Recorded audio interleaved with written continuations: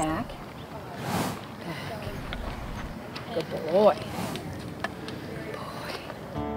You know, I'm an outdoor girl, and when things were tough for me when I was 13 years old, I would get on my horse and I would ride through the orchards, into the foothills, up to the top of Timpanogos. And there were so many times where I would get to the top of a hill only to see the next mountainscape, and a red-tailed hawk would come in at eye level.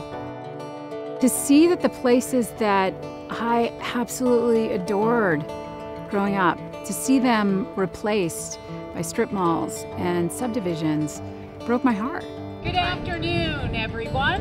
I feel like I do a little bit of everything at Utah Open Lands, but mainly what the organization does is works to preserve open spaces so that we ensure that for the next generation of Utahns, we've protected something, we've saved something. The Girl Scouts camp, for example, had been up there since the 1930s.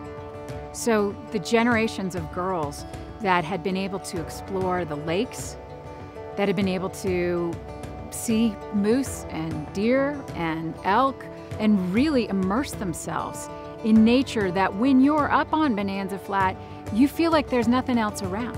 There was always in the forefront of our minds as we were working to protect Bonanza, the what if. What would happen to the Girl Scout camp if it became surrounded? But I feel pretty humbled that I'm basically the conduit that gets to see all the 64,000 acres protected.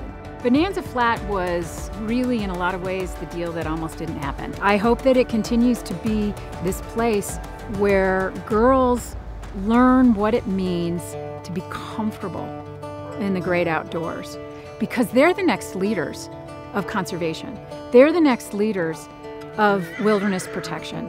They're the next leaders of dealing with climate change. So I hope that Girl Scouts is around for, what, another 100 years?